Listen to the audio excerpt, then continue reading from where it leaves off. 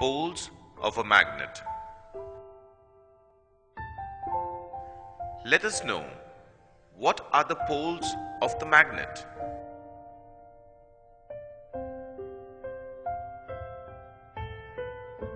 Spread some iron filings randomly on a wooden table.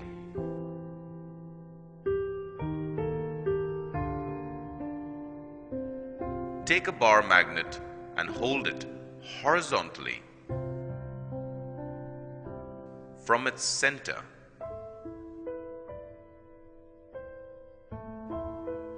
Bring it near the iron fillings and move it around.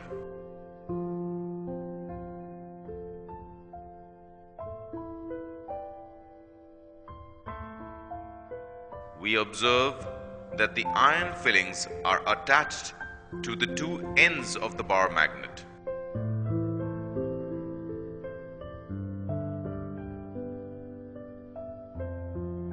These two ends of the bar magnet are called poles of the magnet. Point to be noted is that all iron fillings are attracted towards the poles of the magnet.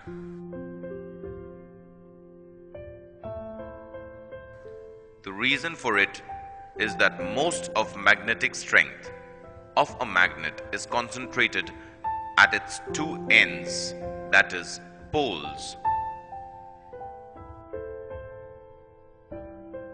Let us learn how to determine the poles of a magnet.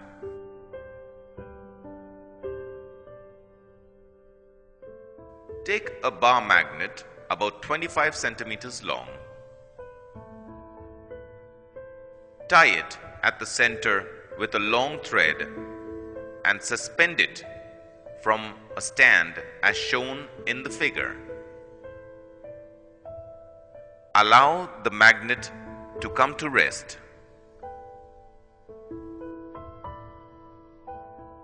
We notice that the end of the magnet points in north-south direction.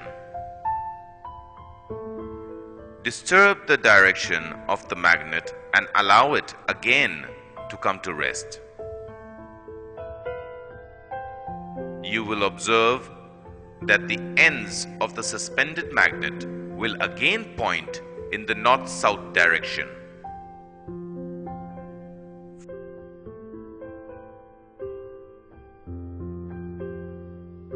From this, we conclude that a freely suspended magnet always tends to orient itself along a north-south direction.